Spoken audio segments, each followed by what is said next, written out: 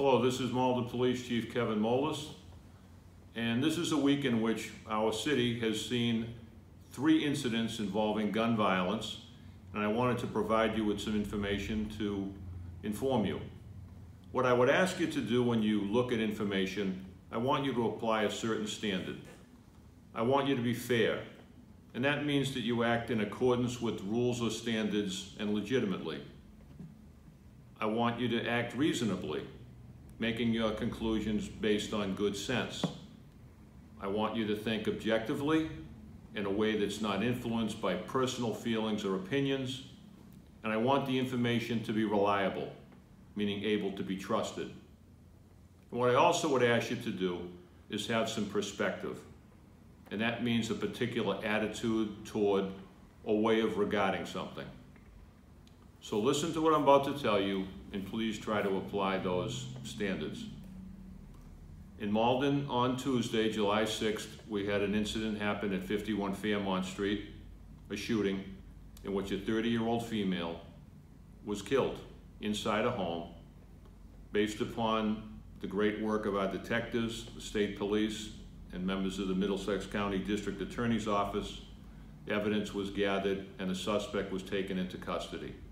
He faces a multitude of charges, including murder, and our thoughts and our sympathy goes out to the family of the victim and all those that are affected by it. On Wednesday evening, last night, we had a 30-year-old male who was shot on Arch Street in our community. This was not a random incident. There was a reason, a connection between the perpetrator and the location. The victim was brought to a hospital where surgery was successful, and he will survive, thankfully.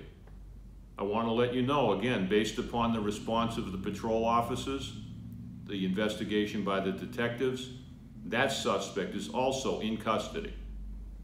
And then early this morning, in an apartment building, 99 Florence Street, police responded to an incident where an adult female was the victim of a single gunshot wound suffered inside their apartment that she shares with her family.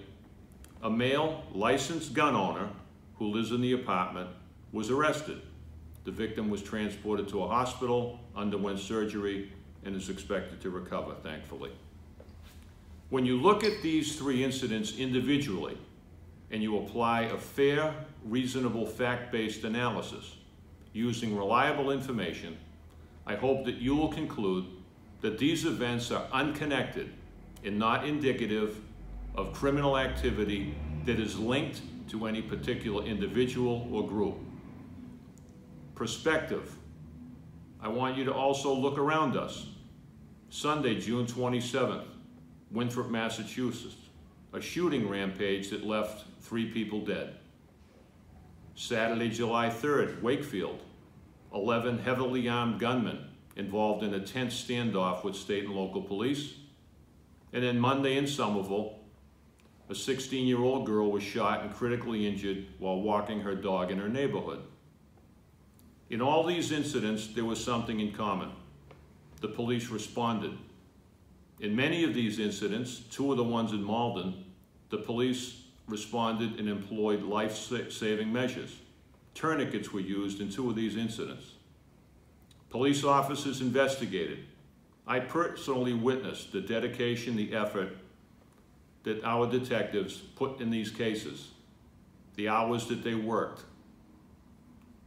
their commitment to finding the who, what, when, where, and why, and ultimately making an arrest. We are here to protect, to serve, and to save. As I said, tourniquets were used.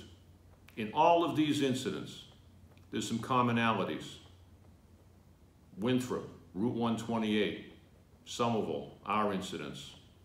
Police responding to and on many occasions facing danger. I often say this, that we are partners in making our city safe. We all play a part. I've given you the facts. I ask you to look at them and absorb them and think of them objectively, fairly, and reasonably. I promise you that the information I give you is always truthful and reliable. These are facts. They don't lessen the sorrow. They don't diminish the pain that people feel. but I hope they provide you with some clarity and some reality. You won't get that from those who spread rumors or pretend to know. I used the word reliable when I asked you to look at these recent incidents, and I want to end assuring you of something that you can absolutely rely on. That is on the dedication, the bravery, the service, and the commitment of your Malden Police Department. Thank you.